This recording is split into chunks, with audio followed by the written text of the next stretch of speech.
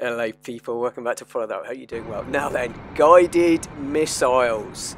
So obviously you need a Kosatka to do these, but let me just walk you through how they work. And you've got to be pretty accurate. So you see this guy, I've slowed it down. There he is in his car. Watch will actually hit. There we go. So the range for these is pretty small. So I missed him. But we've got this other guy here, and he is static, so should be able to just show him. There we go, slowed it down, aimed, well there he is, just on the left, and there you go. That sort of range will hit someone. There you go, so it shows up as that kill. And like I say, you need a Kosatka for these, and there's a couple of things to line them up. First of all, it's kind of pick your target on the map, generally someone in open space and static. And the only weird thing is up is down, so it's the opposite to the normal controllers, but left is left and right is right. So up is down is the only thing you've got to know. And for actually hitting people, it's not easy, it takes a bit of practice, but generally if you can see them at the last minute, then you know you're going to hit. There you go, got that guy on there.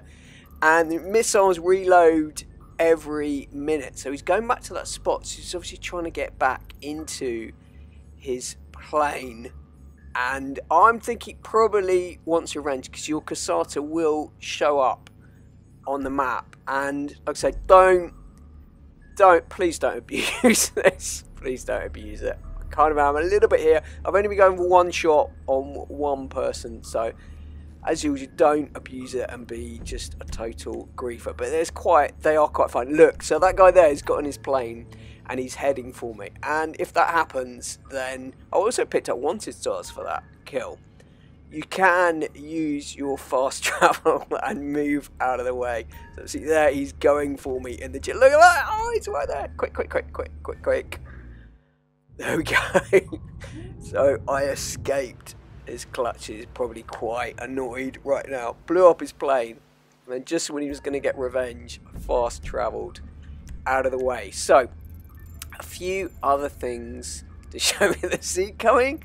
Or is he? Oh, I think he's given up. He's given up. You can see he's dealing with a player here. Here we go. No, it's gone. Alright, so if we have a look at some of the other things. So I've got someone at, like I say, you want them static and in open space. And then once our minute has elapsed. Right, and just to show you, if I'm shooting one right across the map, there is a limited range to these. Probably it's about a third of the map, and then you'll see losing connection on there, and then it's gone. But there is a quote with this: if you're quite close to someone or you've lined them up, then even though you lose connection, it will still work. So there I'm just at the edge, but I still got that person. So there you go, popped up. Bottom left. Always the same, says Pavel. Hi Pavel, I missed you. Haven't been in here for a while.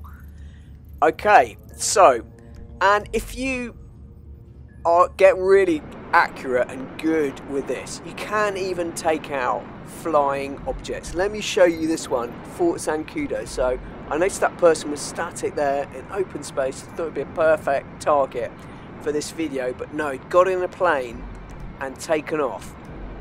And here, I think you just got to get a bit lucky with being able to spot them. And thankfully, he's in a reasonable sized plane. He's in a jet. There he is. There he is.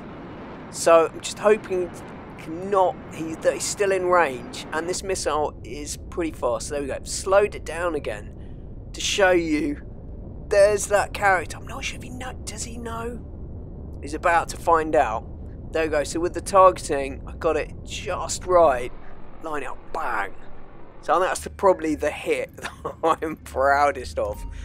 Unfortunately, that person, again, rightly so, got annoyed about getting griefed, so has now got onto an Oppressor Mark II and is heading for the Kosatka. And I think if you can hit an Oppressor, I mean, that is a good shot. It is very, very hard because they are so small. It's not like a jet. And you've got to be able to see them. So there is that Oppressor on the map. So originally I thought I'd seen him, but no. There we go.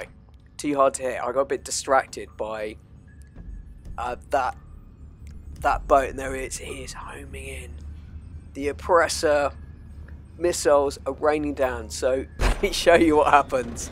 Yep, so if someone blows up your oppressor room, look, you get booted out and you respawn nearby. So you need to, again, if you get a Sparrow, best vehicle in the game, I still think. Get away with that. I thought that that oppressor would still be coming for me. There we go, by respawning the Kosatka, and we're back. So he didn't actually get revenge. He blew up my Kosatka, but there we go. Some revenge for him.